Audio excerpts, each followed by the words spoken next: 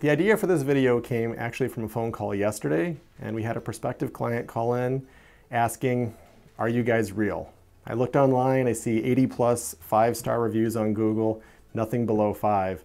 And I want to make sure it's real. It's not your cousin, it's not your neighbor, it's not, you know, all your friends and family just making 5-star posts so you can look good online.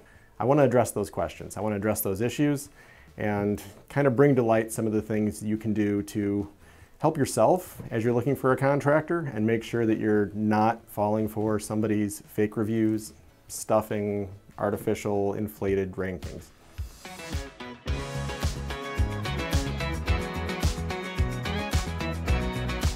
So a few of the things you can do to look at a company being legitimate and having real reviews is when you look at the reviews, is there somebody's name included?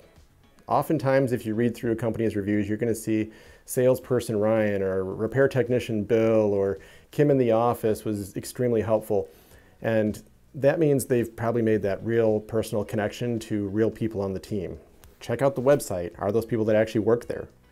If it's artificial reviews, a lot of times you're going to see things like, the gutter replacement was very good. My roof was leaky and now it is fixed. They were very nicely priced. I would hire them again. And they're really just trying to stuff some of those key search term words in there so that we can now rank on Google and kind of artificially cheat the system and very deliberately cheat you. Another great way to see if reviews are authentic or if they've been fabricated either by the company or maybe by an outside marketing company would be frequency. So we've had reviews for the last couple of years. A good month you might see 10, some months you might see just a couple. Some days you'll see a couple come through and you might have none the next week. That's the reality of doing roof replacements that take a day or two and doing roof repairs that sometimes you can see a few clients in a day, but it's definitely not something you're going to have 15, 20, 50 reviews in a day. When you do see a company getting 100 reviews in a month, unless they're a major national player, I would definitely be very, very skeptical of that.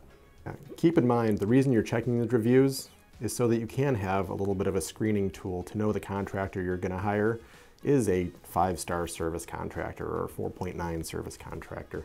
So the last point that was brought up by our caller was seeing nothing below a 5-star review. And I will say we are very, very fortunate right now. We are extremely blessed. We're extremely honored. We have only 5-star reviews on Google and Facebook as well.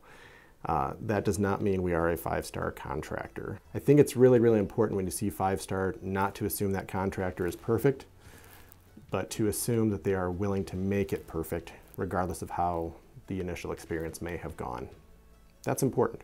Reality is using reviews at this point is the modern day word of mouth. That is where folks look to see, can I trust this person? What is their background? What is their story?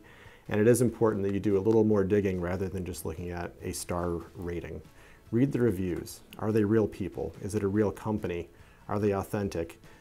And do I want to invite this prospective contractor into my home?